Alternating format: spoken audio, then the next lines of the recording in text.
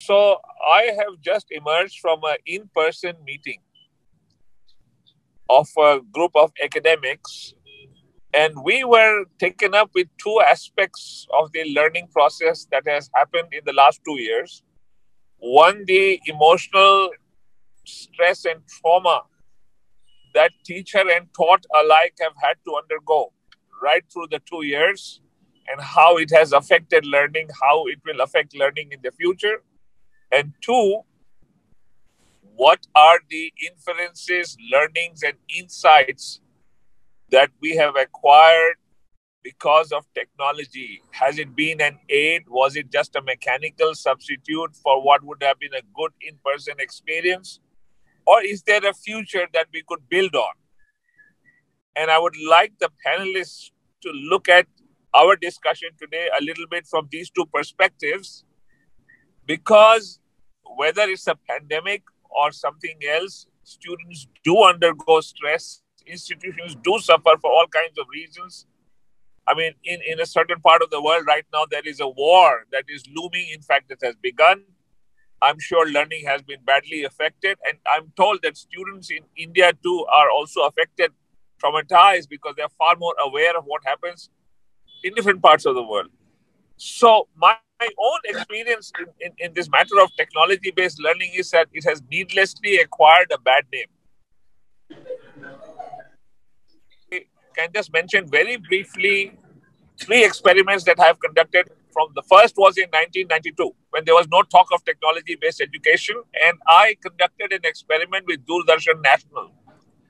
They wanted to test a new technology, satellite technology for broadcasting, and we decided to broadcast live 6 school lectures of the 12th grade on calculus, 40 minutes each, one day, one lecture a day for 6 consecutive days.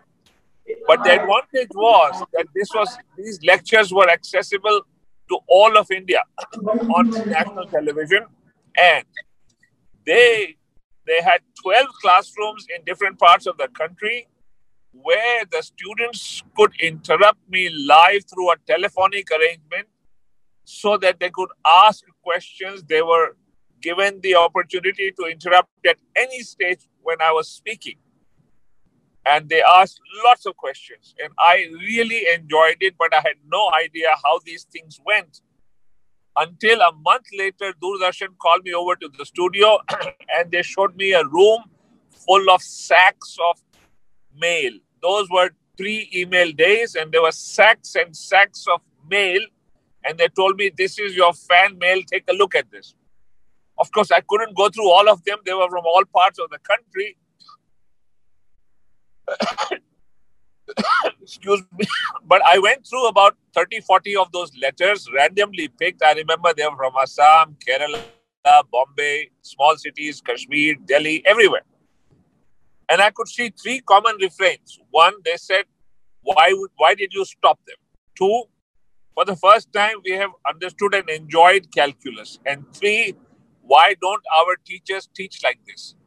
Why am I telling you this? Not to heap praise on my own efforts, but the point that this simple technology, such crude technology, I was in a studio that had two huge cameras, one above my head, one in front of me. I used to stand in front of a giant desk, and I would just write on the desk with 3 colored chart paper pens, blue, red, and green. And here was the success that we had with that experiment. And so I realized the power of technology for the first time in 92, and I had had no interest in education before that. I was dragged into that experiment, but I realized how fruitful it was for me. The second experiment I conducted, again, this is another aspect of technology. A colleague of mine, a very gifted mathematician, and I built a totally artificial intelligence-based calculus learning lesson. It took us a great deal of effort and a huge amount of funding. But a whole lesson on how to learn the calculus with some basic things. This was meant, again, for 12th grade students. And then we went to a very prominent school of Delhi.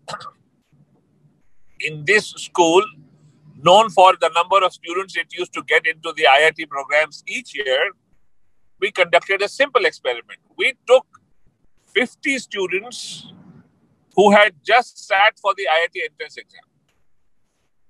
And we asked the school to prepare two identical same level calculus question papers, which were of a good nature.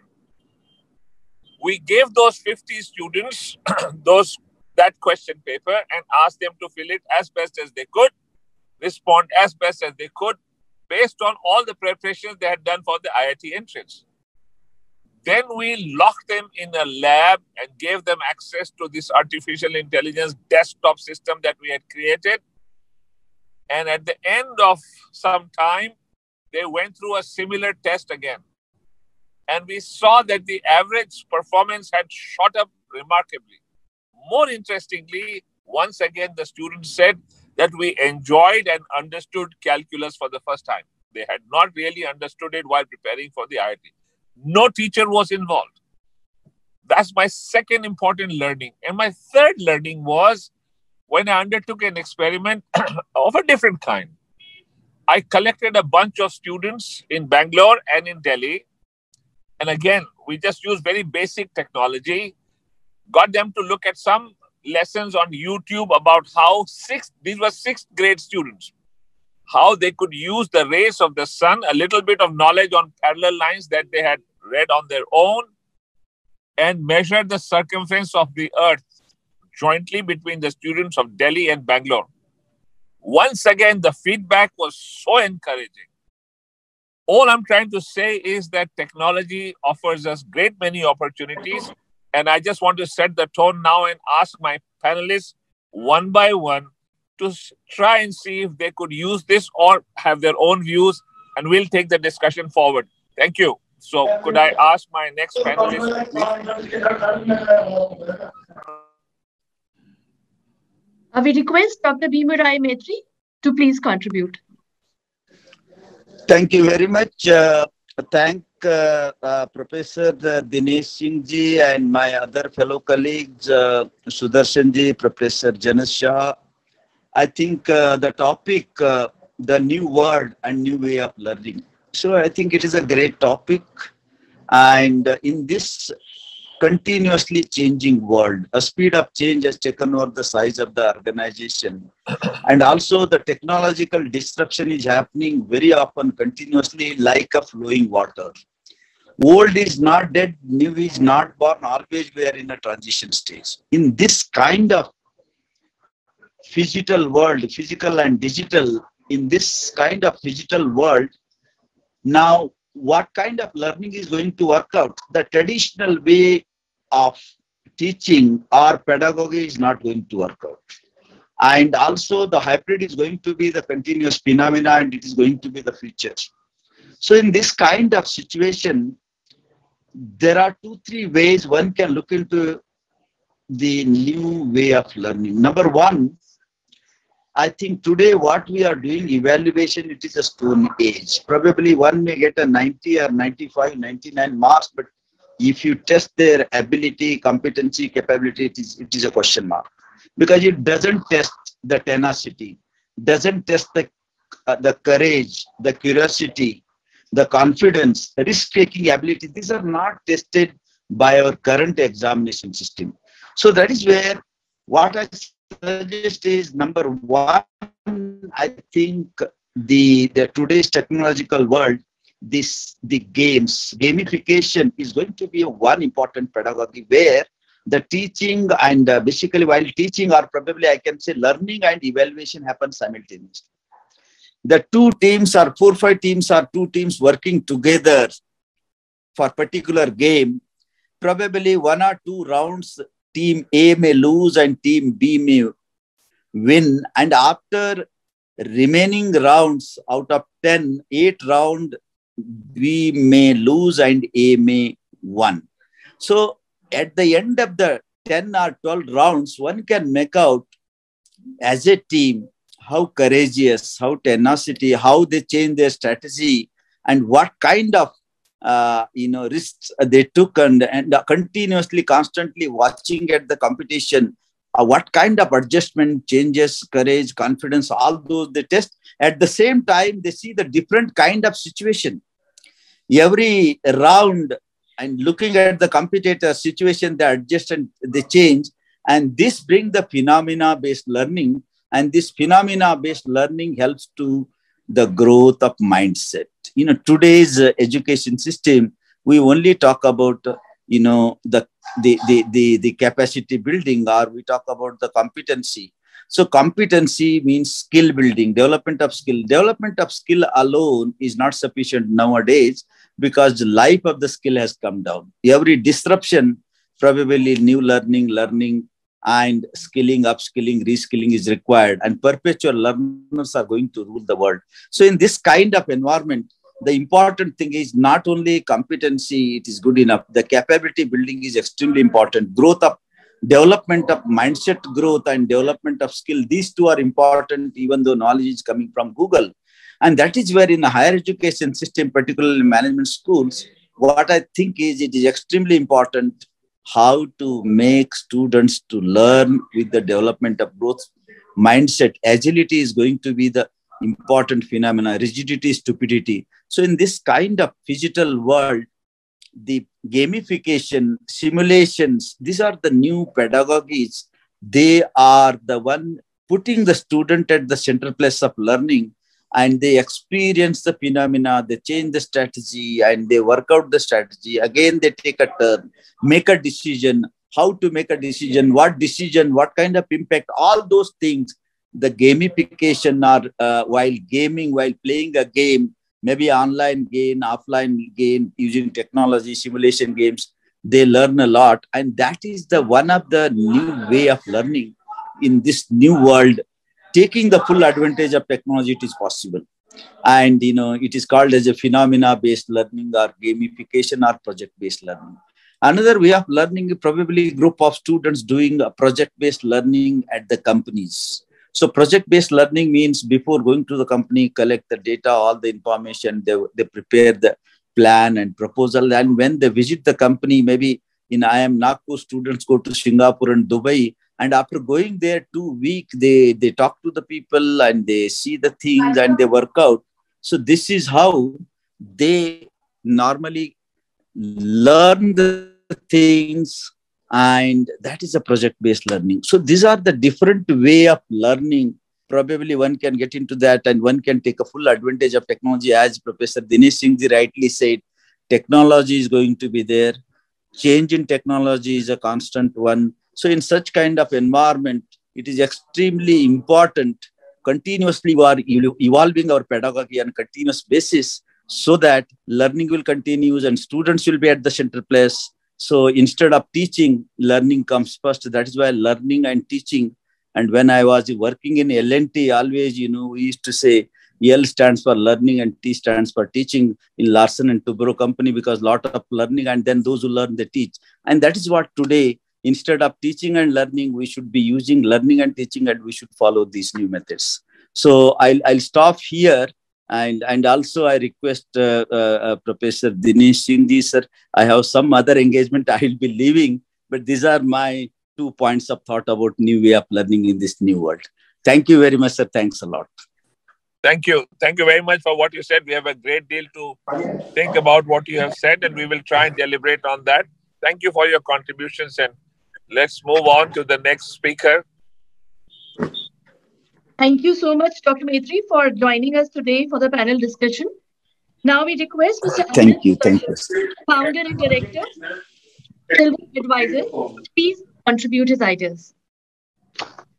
Thank you. Good afternoon. Good afternoon, Professor Singh. We're meeting after a long time. Good afternoon, Professor Shah. Good afternoon, Professor Kamar. Pleasure to be here. I thank IMA for inviting me to share some of my thoughts. And I did come in at the fag end of Professor Kamar's session, so I did pick up a couple of very interesting points. And I want to start off with laying a foundation of a few points. There are lots of changes that are going to be there, but just 4 or 5 very quickly, I wanted to set the base. And given this fairly significant and radical change that's happening in the world, what are some of the anchor points of a new system that can be thought of? That technology is a foundational element, is a given now. I think finally it's been understood. I think what technology has also done is demonstrated it's possible to increase reach dramatically. Examples that Professor Singh gave were early examples, and the pandemic had played a remarkable, possibly looking at the positive side of things, remarkable role in making sure that the reach of technology, the reach was really all over, and it's a remarkable shift from come to the campus, stay there, and that's as the only model to a model where reach was profound. Now that in turn brings with it many possibilities. It's another conversation for another session, perhaps, but structurally how institutions can change their programs and use a very inventive combination of in-person, because hybrid learning is going to be there forever, and a very inventive combination of in-person engagement at campuses, along with technology-based over distance, both asynchronous and synchronous engagement, resulting in a very complex and very interesting new way of doing things. The other very interesting trend that I have been noticing, because I've been involved in with some of these players, is there is from a perspective of bundling of credentials, where so far at least to get a credential like a degree, students had to come to an institution where degrees were offered in a bundled fashion.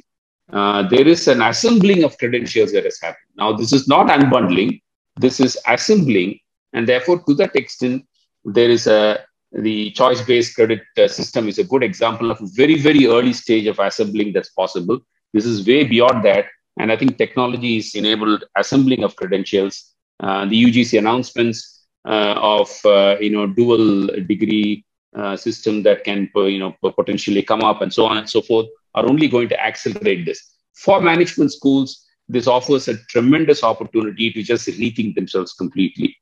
The MBA degree will continue for quite some time to come, and alternative credentials, assembly of credentials based approach, which employers and employment, as much as students desire, is many years away. And I think that's a development that needs to be observed carefully. But for now, and for the conceivable future, MBA or equivalent degrees, along with that extension of MBA degrees, will continue. So the last point that I will make here is a very interesting phenomenon that has happened. There is a new growth of what I call as E to A, EdTech to academia engagement, right?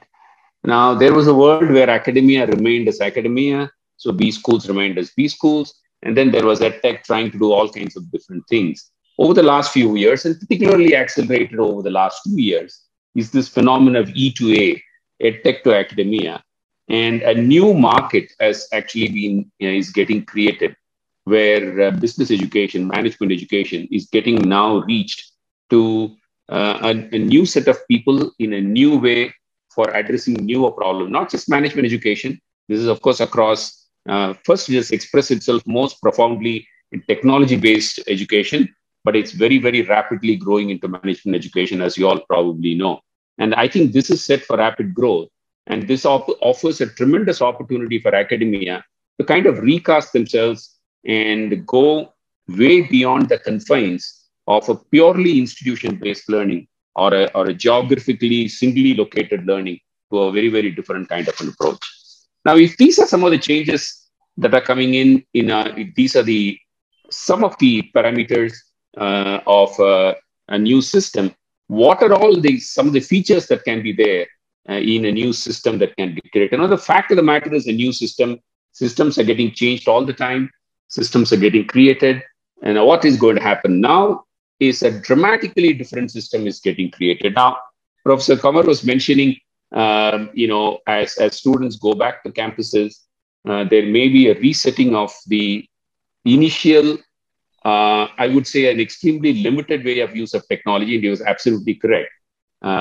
Technology, the way it was used, especially in the first year, I would say, of the pandemic, was really an urgent, poor, and insufficient replacement to the fact that students could not be there in the physical locations. And that's not something that is sustainable, and that will roll back. However, certain aspects, again, as you mentioned, certain aspects of use of technology, delivery of content, for example, in interesting new ways, delivery of bytes of content, for example, which are titrated by the professors based on the extent to which they are going to be delivering their programs, lectures, and so on and so forth. And all kinds of interesting additional streams of content coming in can be done by technology. And this is a orchestration, the content aggregation and content titrated content delivery is, I think, a orchestrated delivery that can be done. And that's the first point that I wanted to talk about. So technology will now enable us to create new systems. Systems today don't allow for that. Sure, they allow for pieces of content to be delivered by the professors at periodic intervals. I'm not talking just about pieces of content. I'm talking about dynamically calibratable delivery of content based on development of a single topic or a thesis in a class as the faculty teacher spends time with the students, calibrating as per the learning, velocity that the students have set for themselves that the teacher is able to observe. And therefore, like I said, calibrate the delivery of content, not just the delivery of content, which is structured content that has been built for the program, but that content which is supported by streams of external content, again, contextually relevant content that comes in. Now, this is a very interesting, and personally, for me, I can imagine this, and it's a very exciting way of looking at it. It is going to require a very high level of faculty skill. It is also going to require more work on the technology side than as compared to what is there today. But I think this is something that is not too far away and is around the corner. So this is one. Talking about context, I think second part is really on what I call as rich encounters. One of the most important and probably understudied aspect of management education is the richness of encounters that students have in a setting, in a physical setting, in the institute, between themselves and with the faculty. And this obviously happens during the classroom. There's a very rich engagement. It typically tends to be a imbalanced kind of an engagement in the sense that the faculty, speaks a lot more in most settings, lots more than the students. But that's not the only place where the engagement happens. Engagement happens, post the class hours between the students. There is engagement that happens with the faculty post the class hours on specific aspects and specific matters. And depending on the extent to which students pick up the power of this ability for rich encounters, their own assimilation of knowledge, experiences, and context increases dramatically. And to me, I would argue, if there is anything which is critical about management education above everything else, it is the teaching of context. Content can be taught, tools and techniques can be taught, not very difficult, but teaching context, and therefore students, once they graduate out of the institutions, are able to go out and express in their respective context that they are placed in. That is priceless, and that's something that every institution should strive to give. And I believe very strongly that such rich encounters, which would have been possible only within the campuses as I described till now, can now be done, supplemented, complemented, and expanded by use of technology, social media, and so on and so forth. And by using emerging new technology, and I don't know where it's going to go, but it's very exciting to read about and imagine about the deeply immersive learning techniques. Metaverse is a good example of that. Deeply immersive learning techniques can potentially give an opportunity for the institution and the faculty to create engagement scenarios that are of several orders of magnitude, I believe, superior to the typical case study method that we use today for teaching context. So that's the second point that I wanted to make. Third, and therefore, by using techniques such as deep immersive learning, closest that one can come. Professor Maitri talked very quickly about students from his institute going to Dubai or Singapore, project-based learning, and so on and so forth. Those are methods, those are avenues that can provide experiential learning. And I believe the closest that can be done to that using still by in a within classroom setting or within a class group setting by using technology is actually immersive learning, and that will therefore further experiential learning a lot, fairly significantly actually. The next part is this is something that's been happening with management education all the time. You get faculty from outside, you get faculty to come and speak now using these techniques such as the Zoom conference bridge that we are in today, and so on and so forth. I think that can be expanded manifold, both by the presence of students. Exchange of students now that can be virtual and therefore very easy. You don't have to go through complex exchange of additional costs and don't get me wrong. Physical presence is, I'm not saying it's an alternative to physical presence, but I'm saying it can complement physical presence substantially. And therefore, that can become a method to bridge frontiers, and management education becomes quite rich. As a consequence of that, therefore, is faculty diversity and richness. In addition to the faculty that the institution has got, students have an opportunity to engage with and get the benefits of engaging with diverse faculty from across the world. And any exposure to diversity will only increase their understanding of nuances of context, and better equipped a student is to the nuances of context, more successful she or he is likely to be once they graduate the portals of the institution and go to the real world. And organizations who are waiting to recruit these students and grab them, or entrepreneurial track that some of the students may decide to take, and the people who will be ready to fund them with capital will really thank the institution for providing students with an ability to understand context and the nuances of context. The other point that I wanted to quickly talk about in terms of feature is the ability for students to understand the concept of scale. Now, scale in a classroom in MBA education remains additional two decimals in a spreadsheet. Really, their idea of what is scale and how to manage scale is very limited. I believe, again, to some extent, the idea of through these simulation exercises, immersive learning, the idea of scale and how does it impact people can be taught, and I think that can be incorporated as a part of the new systems as well. And finally, one of the interesting new areas I've been reading about recently, and I feel that that's something that can be very useful for management education, is what are called as projective techniques.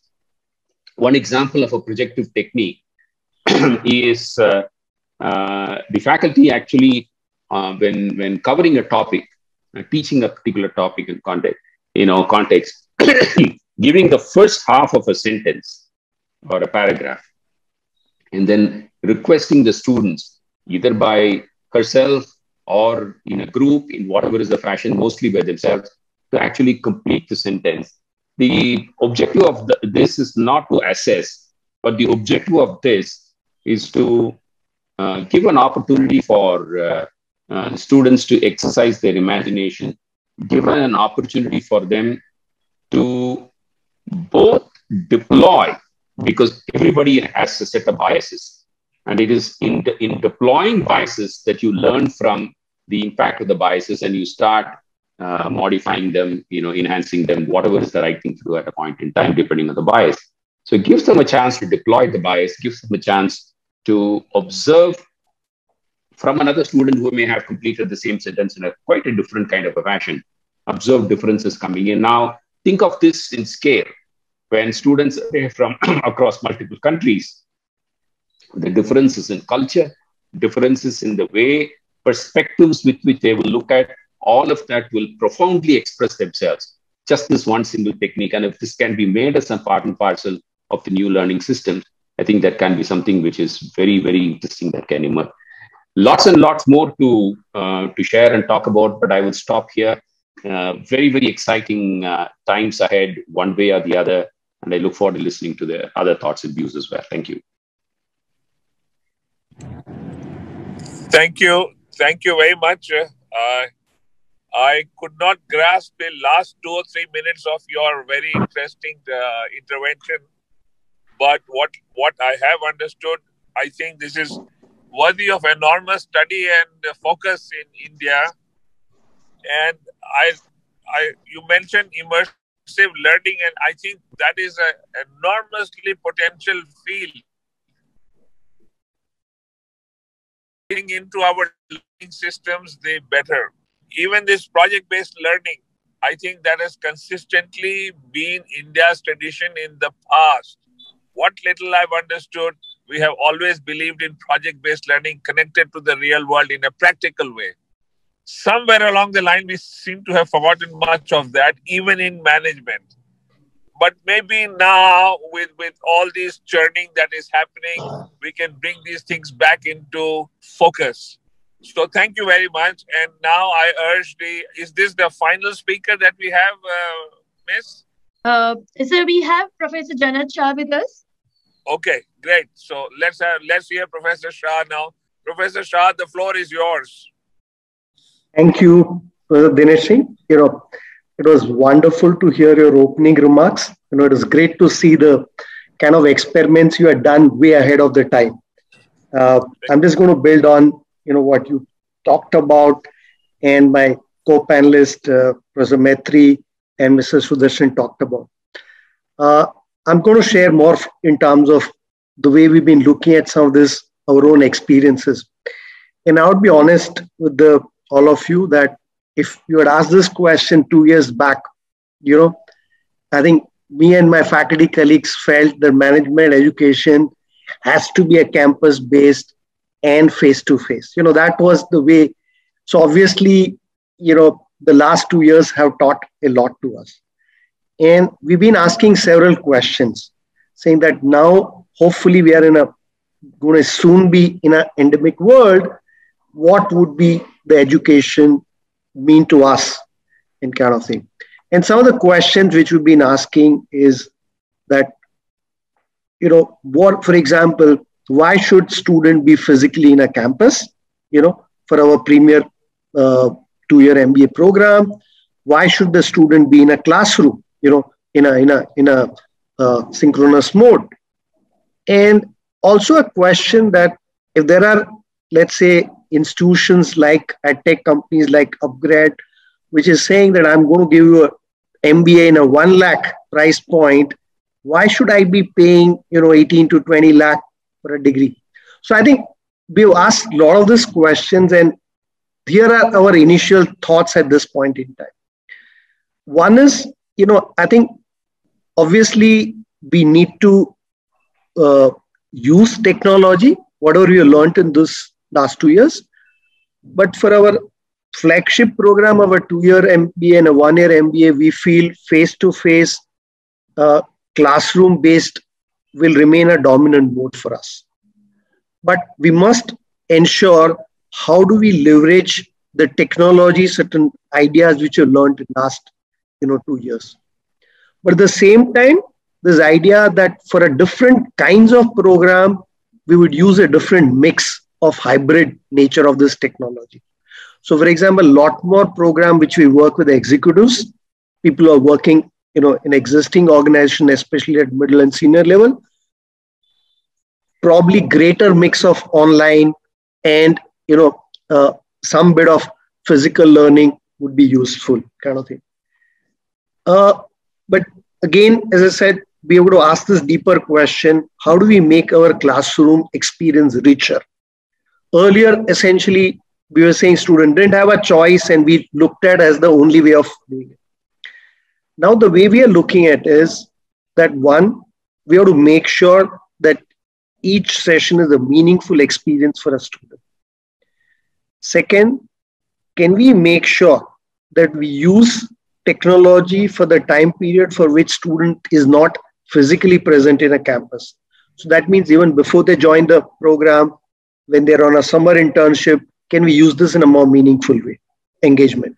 Second, even if I'm doing in a face-to-face classroom, can I get a industry or an international speaker into my classroom using technology, which earlier probably would not have thought about it? Third, we realize in a management education, people come with a different background. So if I'm teaching something like analytics course, you will find different people are at different level. Is there a way using technology we can actually pitch the course at different levels for a same cohort? So I think there are a lot of ideas through which we can enhance the quality of experience for a student, including the project-based learning, including collaborative learning, where you have a collaboration with schools across the world using technology. But we feel for our flagship program, face-to-face and a campus-based would remain a dominant mode of learning for our premier schools where we have a high-quality faculty. But I believe for our schools, tier 2 and tier 3 in India, have a large number of those schools, business schools. There, I think there is a huge opportunity to fundamentally relook at the way education is done. Because one of the biggest problems the school face is the quality of faculty. Now, today, it's possible now. For example, Bangalore has a several, MOOCs program, or it could be Coursera, or it should be upgraded, any one. So the institute can relook at the role of a faculty, not as a subject matter expert, which is what the role today. But if I'm a tier 2 school, I can relook at this whole education where the expertise would come through a technology, but I would have a faculty which are more process based, which will enhance the quality of experience, the way quality of questioning happens, quality of collaboration happens. So I think it will actually help in reducing the gap between tier 2 and tier 1 schools, which is good for our students. Similarly, this whole idea that we're going to offer now a whole range of, I'm not just talking about individual institution, but for anybody who wants to learn, whether you're a student or whether you're an executive company, essentially this whole idea that you have this whole range available and you can choose the mix which is appropriate to you at a life cycle for you, is so. I think in terms of technology is here going to stay. The way we're going to use the technology and mix of online and face-to-face is going to be different across program, across institution. So it's going to be very interesting in terms of how different institutions are going to, come up with the different experiments. So for example, we have decided that we're going to set up a center for learning. We're going to get somebody who actually comes from a theory of learning and help faculty and students ask several questions that how do we enhance the quality of learning using a technology? Because traditionally as a faculty, what we used to do is our role models were our own teachers kind of thing, who are star teachers. But today we can actually bring certain theory of learning, which traditionally we have not taken into account. Also, some of the experiments, which Mr. Sudarshan talked about, this deep immersive learning. I think there are a lot of experiments need to be done because I don't think we are there yet. So, encouraging a lot more experimentation in our courses is going to be the way for future. So, it's an exciting world, but it's not going to be either or. It's going to be a mix of all these modes. And it's going to be fascinating how different institutions are going to experiment with these ideas. And I'm also hoping somewhere our regulators will give more freedom to experiment several of these models.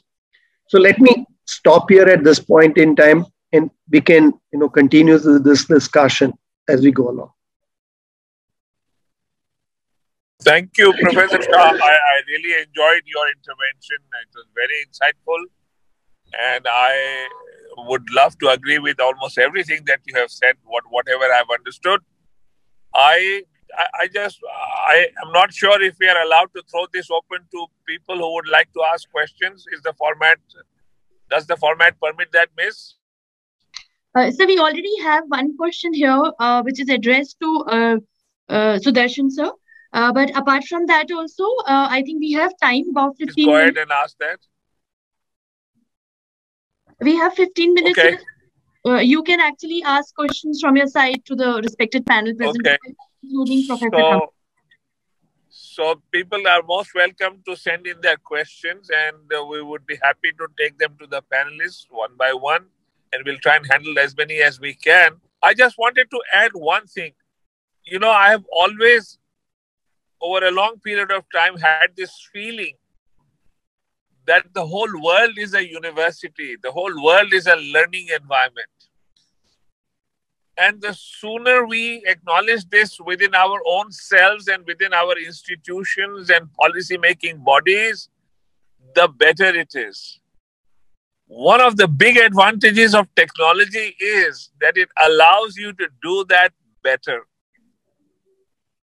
And I think that we must allow our students also to take advantage of this by giving some kind of recognition, accreditation, some kind of respectability to their own experiences related to no matter what discipline. I'm not just talking about management, but no matter what discipline, if we devise ways and means, a fair amount of credit can be accumulated along those lines. And let me just illustrate as an example. Suppose, for the sake of argument, I have a huge industrial enterprise that handles many aspects of human endeavor, production, hospitality, airline, etc., etc. I bet you my last dollar, if I were to take a student who has a certain degree of perceptive ability, a certain alertness, a certain ability to be curious, and say collect 5 of such students and tell them to go 3 months by 3 months or a certain amount of time, each of those industrial enterprises should provide them with an immersive experience, and maybe a year or two later you will find that they've had a far better experience of education than our in-classroom teaching. Believe you me. And I'll give you an example. So I'm sure we have all heard of Dyson Engineering. Dyson, who's sort of a phenomenally successful billionaire, who has, he started off with vacuum cleaners and he's gone into many things. He's himself an inventor. But he set up an institute of engineering called the Dyson Institute of Engineering. It's a full-fledged university. More than half the learning happens through practical projects in his industrial enterprise because he has a wide variety of things to offer. And they are given full credit for what they experience over there, the students, and they work in groups on projects. We also have done this at the University of Delhi. I created an undergraduate program called B.Tech Humanities, Design Your Degree. And of course, technology was a huge player over there. At the same time, we allowed students to gain experiences through projects that they devised with the help of mentors. The mentor could be any part of the world. And more than half the credit came to them simply through these experiences and industry. Now that we have technology at our disposal, it gives us that much more power and that much more freedom to do some of these things. And it would be nice if we could start taking cognizance of that into our own formal learning systems. But the hardest thing to change is an educational setup. There is a joke in the United States amongst university presidents. How many professors does it take to change a light bulb? What? You're talking of change? So it's very hard, but I think we should keep trying in our own gentle, persuasive ways. And maybe, platforms like this can help encourage, bring about a certain degree of change in the thought processes, at least. That's the first prerequisite. So, can we just take a look at the questions? Is it possible? Sure, sir. So there's a question for Sudarshan sir. Sir, would you like to answer that?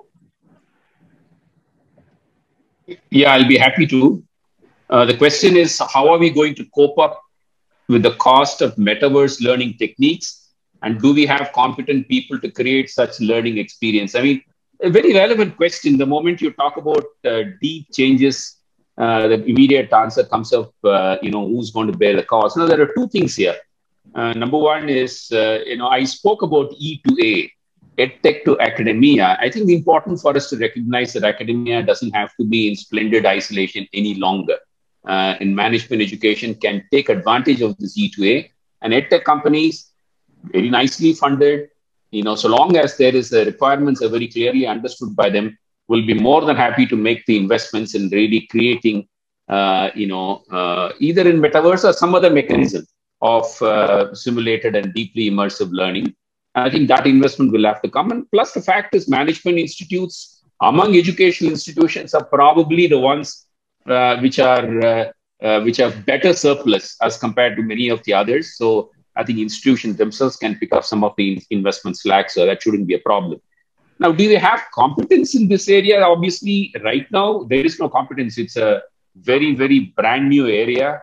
And to a very large extent, it's going to be discovery. Remember, when the pandemic struck us and the announcement was made to close the campuses, nobody had a clue. And within a very short order, faculty of different kinds, of course, that's at a very base level, picked up the capabilities, basic capabilities that are required. I think we should not underestimate the capability, both in terms of, creating content. Our faculty are perfectly capable, provided they have the necessary nudge and incentive. We have to handle, faculty always with a combination of a nudge and incentive. And so long as you have a nudge and incentive, they will pick up the capabilities very, very quickly. And the younger faculty are all, digital. They're not yet digital natives, but certainly they are very, very digitally comfortable. And therefore, their ability to pick up the thread on this is not going to be difficult at all. So over a few, I would say 2 to 3 years, we would be able to build reasonable capability. And then the creativity will flower. And what more interesting things that can be done, avatars, for example, is a useful technique that can be used to create different ways of doing things. How can avatars be used in teaching what? And more and more we start moving towards teaching context and the nuances of context, and less to teaching tools and techniques. I think more and more interesting things will happen. I don't think there's too much of a difficulty for people to pick up the capabilities over a period of time. I hope that answers the question. Yes, it does. I think that's very well put, your answer. I think it must have clarified the questioner's mind. Are there any other questions? Professor Singh, we have exactly about 7 minutes left for the session. So I think we will ask Professor Kamar to please give his comment on the topic of the discussion. And then after we request you to conclude the session, please. Okay, go ahead. Thank you very much. I think it was wonderful being in this session. And one thing that I noticed was that there is gradually emerging a kind of convergence. Earlier, while we were speaking of either an or situation, so the moment you spoke about anything that could be a replacement of the teacher, there would be a retort that that is an impossibility and technology can never be a substitute to teacher. I think on the both sides, there have been some concessions given to each other. And now we are reaching to the conclusion that yes, technology is a good tool to enable improving quality, to communicate better, to mitigate the limitations which humans in the conventional chalk and talk method had. And on the other hand, on the technology side, also there is a realization that yes, these brick and mortars institutions of higher education, there is still not time to write their obituaries. They are going to exist and they are going to leverage technology to deliver their content better. I think in terms of the new world that we are seeing, I think our thinking is also constrained by the fact of the existing knowledge that we have. So all the future that we are predicting is based on the experiences so far and the learning so far. But maybe the new world may be altogether a different kind of world, posing altogether different kinds of challenges. So say, for example, if the new world is also likely to present before us a situation where humans would not be needed to do the jobs. All the jobs would be done by machines. If not all the jobs, at least the repetitive jobs would be done by machines. Maybe even the higher order thinking and the decision making may not need the human brains. Perhaps the machine learnings or some kind of algorithm would also be able to throw up, if not the final decisions, at least out of so many possibilities, 2 or 3 decisions. And I think our challenge is not only adopting to technology, but also to preparing our people to be able to brace, to be able to ready with all those kinds of uncertainties that may be before us in future.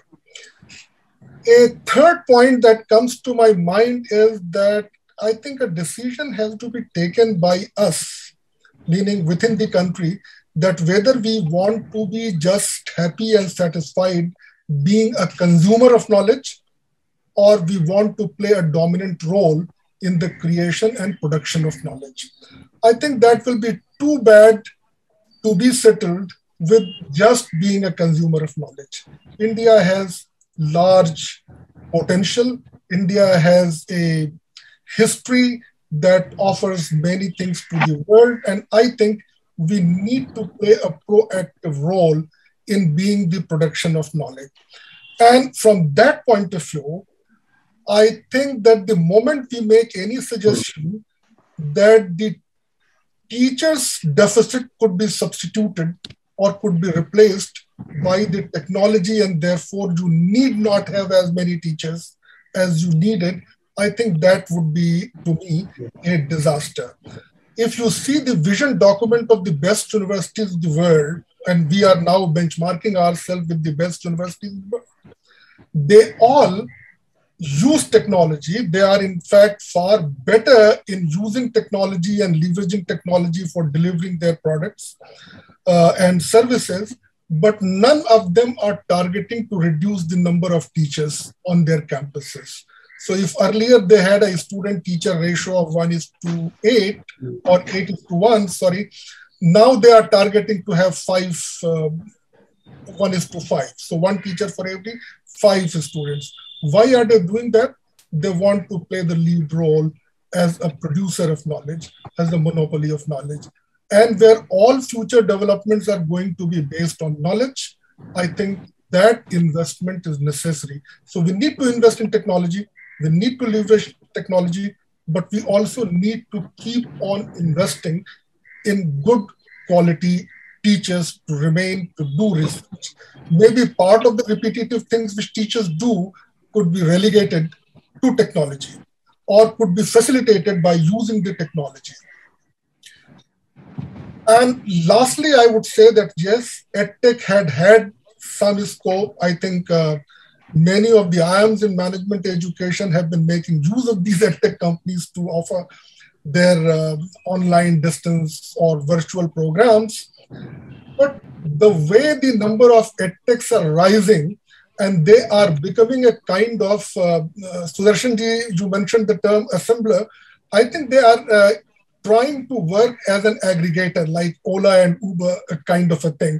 That, okay, I don't own any hotel, I don't own any car, but still I have access to so many cars. So they are all becoming an aggregator. So as an aggregator, they can play an important role in so far as the consumers of the knowledge are concerned, but they will not be able to play an important role as far as the research, knowledge production are concerned. So it was pleasure being here. In fact, initially I was caught off the guard. I thought that the keynote is part of the panel, but then the keynote happened earlier than the panel. So I missed your faces to see the responses to what I said. But thank you very much for giving me opportunity at this level, and nice to see Professor Dinesh Singh and Professor Janasha and Professor Metri and Anand Sudarshanji after a very, very long time, and to have such a immersive discussion experience. And I must appreciate Dinesh Singh ji that, like, you are traveling in a car, But it appears that in our country, the roads and the cars have become better because I don't see any bumps, I don't see any lights. So appreciation, great appreciation. We need to go out to experience this. I don't know on what road you are. So, but it was a pleasure. So thank you very much. And over to you, the chairperson of the panel, or to the organizer. I thank you very much, Furkan Bhai. It was such a delight to hear you again after quite a gap. You're lively and very stimulating. And I think this session will come and bring about a fair amount of good because all our minds have been provoked. I just wanted to add one interesting facet with your indulgence. You know, about 8-9 years ago, they conducted a survey amongst teaching faculty in the United States on what they thought of education being based on technology learning, online and otherwise technology. And 90% of them responded that it's a bad idea. There are major issues, including quality. Then the same cohort was asked in complete confidence, give us the real reason. And more than 70% said they were scared they'll lose their jobs. So we need to keep that also in mind. You know, this happened in the US about 8 years ago or so, something like that. No, but like 2 years being in the online mode, interacting with our students, I think not only myself, but all of my colleagues everywhere in the university, when you talk to your students, they somehow want to come back on the campus. So I don't know whether it's a socialization need or there is something that they are actually missing that they are not getting in the online mode. So it is not only although they had all the conveniences, they were attending the classes from their beds, from within their home without leaving, travel. But there is something about teaching and about these teacher-student interaction that perhaps we fail to understand, and we still do not know how does it play out. Sorry, I interrupted in between. No, not at all. Not at all. I think it was very welcome. You know, I belong to a WhatsApp group of a large number of students, ex-students of St. Stephen's College, very senior. Most of them are retired, most, not all. And they really talk about all their college experiences. Hardly anyone ever talks of the classroom experience. They only talk about cafe or this or that, but nobody talks of the library or the classroom. And the real learning that happened for me was of two kinds when I was a student there. One, peer-led learning. We were talking amongst each other, stimulating each other. That was the one advantage of being present with them. That can even be transferred online to a large extent.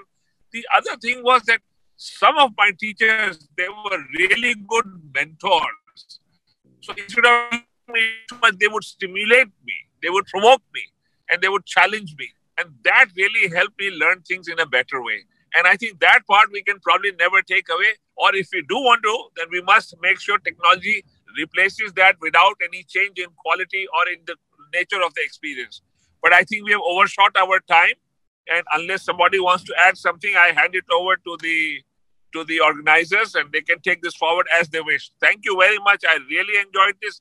I'm deeply indebted to my panelists and to the audience. Very enjoyable and for me, a great learning experience. Thank you very much. Thank you. Thank you very much. Thank you. Thank you.